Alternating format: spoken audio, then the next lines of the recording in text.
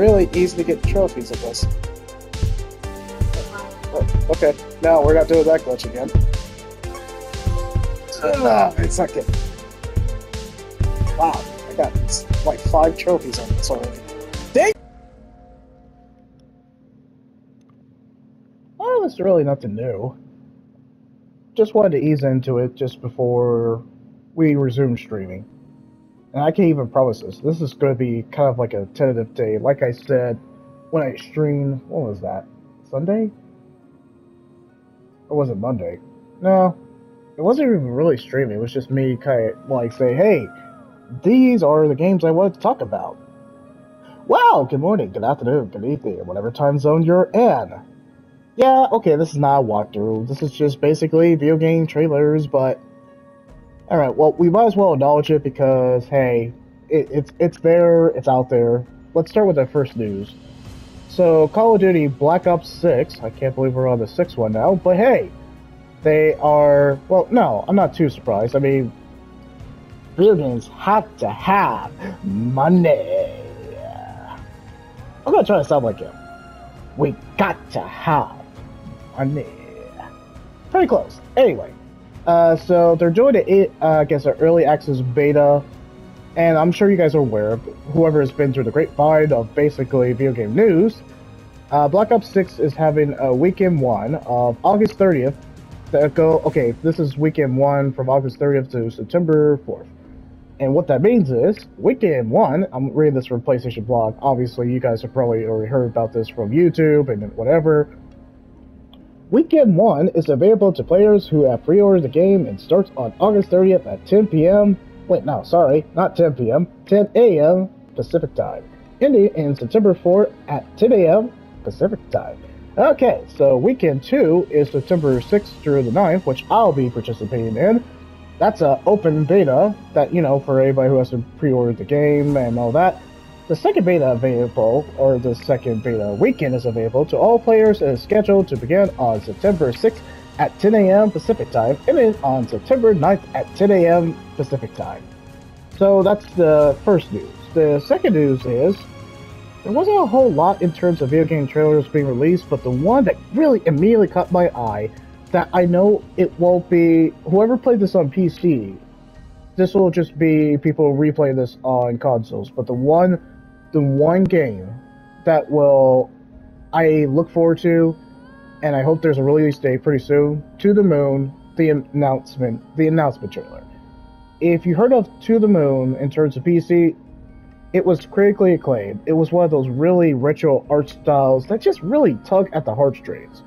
And wait, what's his name? Kangal? The guy who composes the piano music for To the Moon is perfection. It is like literally, yeah, he's great. He's absolutely fantastic in terms of that music. So I look forward to the Moon. I know it's not everybody's cup of tea, and that's completely okay. I look forward to it. And the fact that it's coming out on PlayStation 5, that's a win in my book. Because I've been thinking about that game, not like frequently, but I've been thinking about it. So there's that. But what you guys are really here for, and I'm sure you guys probably heard it. I know I'm late to the party, but I might as well announce it. Hey, these are the PlayStation Plus games that are coming on September 3rd well, these are the PlayStation Plus Essential games. Are they really essential at this point? No, they're not. They're really not. Anyway, the first one, which we already knew it was coming, we just didn't have an official release date, but it was coming. And I might as well use Immortals Phoenix Rising because it's magic and it kind of counts because I did not have any Hogwarts Legacy and I just didn't have any Harry Potter besides this game. C'est la vie. Alright, Harry Potter, I'm not gonna... Is it supposed to be Quidditch Champions? It's awkward to say that, so I'm not gonna say it. So, Harry Potter Champions is coming on PS4, PS5 on September 3rd. Immerse yourself in the enchanting world of... I'm not gonna pronounce it. Harry Potter's universe by playing solo or sharing the magic with friends and family. Live your Harry Potter fantasy. Harry Potter. Anyway, take to the sky as one of the classic positions: Chaser, Seeker, Keeper, or Beater. That doesn't sound right. Each with their own unique playstyle.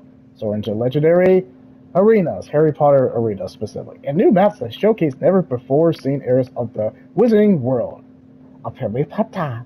Harry Potter. Now, take on career mode to progress from backyard battles in the Weasley Barrel to the high stakes showdowns at the Harry Potter World Cup. I know it's Quidditch, I just don't care to say it. I'm skipping this one. It's just another live service game, but Harry Potter. I'd rather just play Hogwarts Legacy because that actually seems like there was passion in that, and actually they gave a crap about that. You're wanting me to spend my time, I know it's free to play, but you're wanting me to spend my time to play a Harry Potter live service game. Now, I'm good. We are stacked with live service game and hero shooters. No, I'm good. Alright, let's move on to the next game. Or next clip, I guess. You have a favorite team? I guess I'll go with the Cardinals just for the sake of it.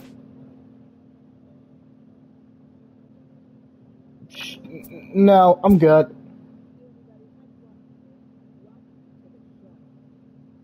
The Big Show? Like the wrestler? No, too easy. Too easy joke. Well, anyway, MLB The Show 24 is coming out on PS4, PS5. Swing for the fences. Experience game deciding moments. Oh crap! It's copyright. Bear here out. Become a legend and live out your baseball dreams and out the road to baseball greatness, whatever it is you want to achieve. MLB The 24 has got you covered. All right, so I'm gonna actually check this out, but I'm not in a rush to check it out because I'm still trying to finish the show 19. Okay, yep, we got in this because copyright. It's dope music though. All right. Yeah, I had to hurry up on the clip with the MLB The Show 24. If I didn't, then YouTube would have been like, "Oh, licensed music. We're gonna block your content." Why? It's just I get the licensed music. Like if it was like, what's a song that's pretty much the latest trend? It's something with Megan Stallion. No, I know the song, and I'm looking it up real quick too. Yeah, me and my wife would listen to that one too. Mamushi, yeah, by Megan Thee Stallion and Yuki Shibi. I know that's been kind of like a big deal in terms of that music video, has I think over 1 million views. Yeah, great song. Just man, that video is I would say that's controversial. A great song though. I would say that. Well, anyway, next. Oh, the next game that we're going to talk about, it's been on my radar, and I'm glad I waited, because it's been out for definitely a couple of years, but I'm glad I waited, because I was going to get it on sales price, but hey, and it made sense to release this game, because Little Nightmares 3 comes out next year, so now I get to experience 1 and 2. So Little Nightmares 2 come out on PS4 and PS5, and now I actually have time because, well, no copyright. Sweet. Here we go. Discover the sinister secrets of the Signal Tower in this horror-themed platform adventure where you control Mono. Like Mono the sound? Anyway, a young boy trapped in a distorted and broken world. You don't say, since it's the sequel. Joined by the Six. Wait, the Sinister Six or the Six? No, it's not the Six in the boys, it's the Seven. Anyway, the raincoat-wearing hero from the original Little Nightmares, only you can help her from fading away into nothingness. As the relationship between Mono and Six grows...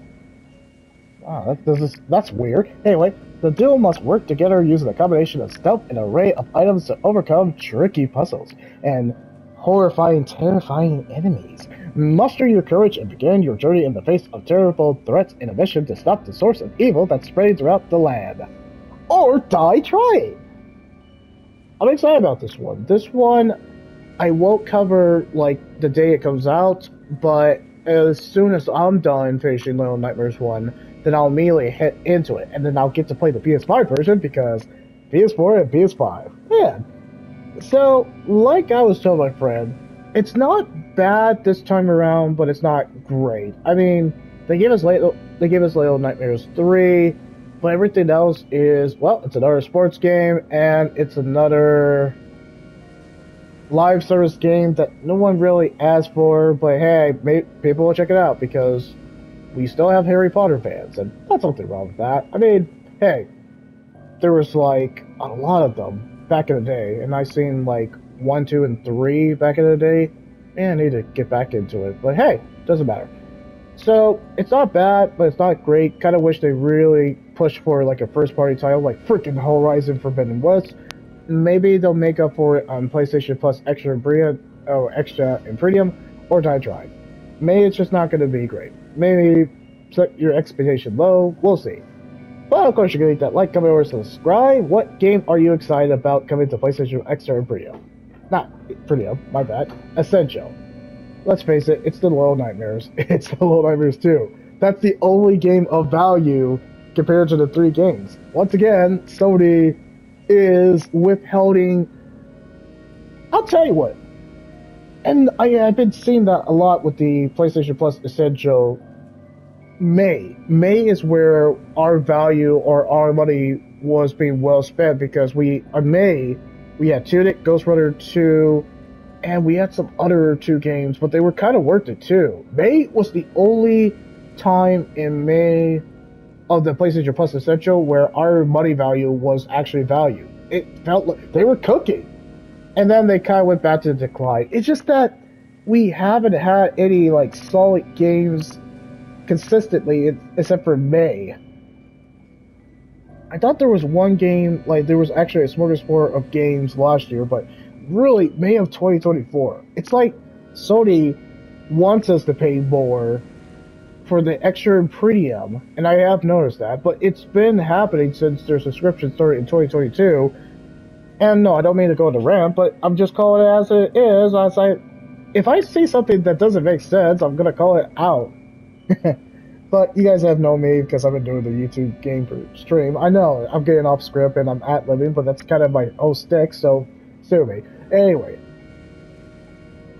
it's the fact that they want us to pay for premium and they want us to do like a year, but they know intentionally the first-party titles and the games that we do want, they take it away eventually, and then they'll eventually put it in they'll eventually put it in Essential. It's really the extra games they'll put in Essential, but it's the fact that they know what we want, like the PS3 titles that they absolutely should put in extra and premium, but they don't have the balls to do it. But they want us to pay for this, and they want us to pay for games that we do want, and then they'll ultimately take it away. And then when we have the games that we want, essentially, or we're not getting the games that we want, we'll eventually just not buy the subscription. Well, you know those videos where they say that how you get somebody these big corporation listen? Pretty much talk with your money, or I think I'm paraphrasing what they're saying. Basically, if you take your money away from the projects or stop buying their games for the developers, then they'll start to listen. Vote with your wallet.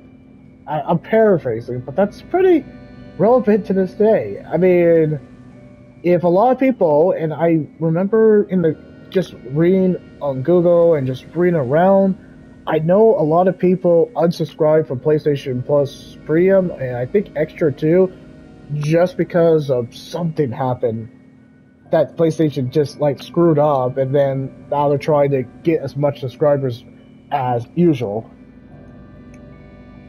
Yeah, I'll tell you why PlayStation is probably losing a good significant amount of subscribers. And who knows if Xbox Game Pass is losing a lot of subscribers too. I have to just double check on that. I don't know. But in terms of PlayStation Plus subscribers, myself, I can see why people are dropping off and all that, because all of the solid games that they promised us in the beginning of 2022, they are ultimately leaving. Marvel Spider-Man, that's gone. Horizon Forbidden West, that's gone. Who knows? I really hope, like, majority of the first-person titles stay a good while, or at least give them, like, 3 years, or keep them consistently. You need a selling point. You need games to kind of keep the subscribers coming. Otherwise, what's the point? They'll just kind of go to Xbox Game Pass, where they know those games will be around for a good while, and people already have played them. And plus, they have day one games. I mean, that's not, like, bad, but, that's another story. Well, anyway, I just kind of wanted to go into a little rant, because I'm kind of like, hey, PlayStation, give us the games, like, give us the games that we want. Stop giving us sport games all the time. I don't mind sports game. I'm cool with sports game.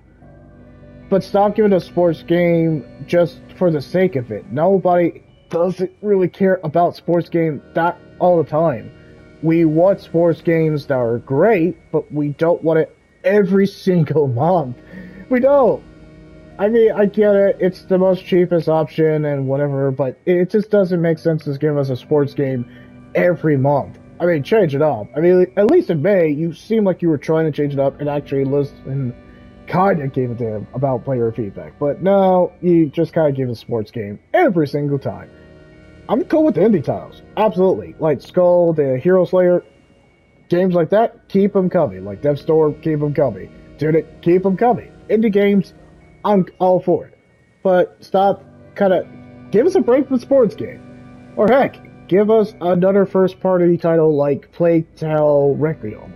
I think we are aching for it. We absolutely want that. But sure, we'll get an extra premium. But in the essential, come on. I think you guys have the money. You guys absolutely have the money. Just do it. Alright, well, I've been talking about this bandwagon, my gosh, I feel like last year. Are they ever going to change? PlayStation, Sony? No, they're not. They're not. Because unless we vote with our money, pretty much unsubscribe, and I'm not telling you guys to unsubscribe. I'm basically saying, hey, it's basically your decision at the end of the day.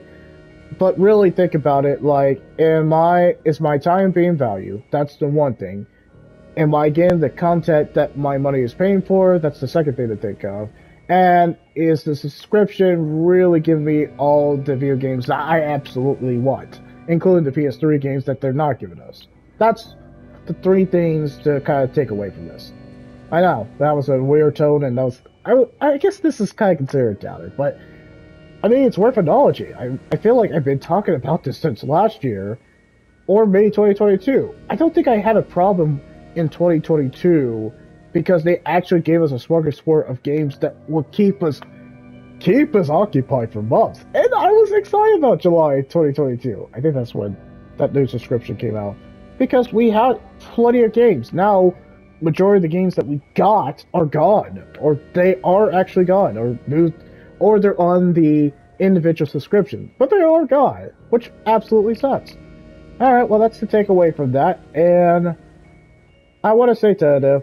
And if I don't see you guys, I will say my catchphrase. But tentatively, once again, and I hope I can actually be consistent about this, focusing the extra and premium games that came out in August, I guess mid-August now, or a little bit after mid-August. Try to focus on it, but I am on part 2 of Time Splitters, and I will just pretty much let you guys know what is going to be the next game, and just so I'm consistent. Yeah, that kind of sums it up. But, like I said, you can leave a like, comment, or subscribe. If I don't do any streaming, then of course, have a good morning, good afternoon, good evening, and whatever time zone you're in.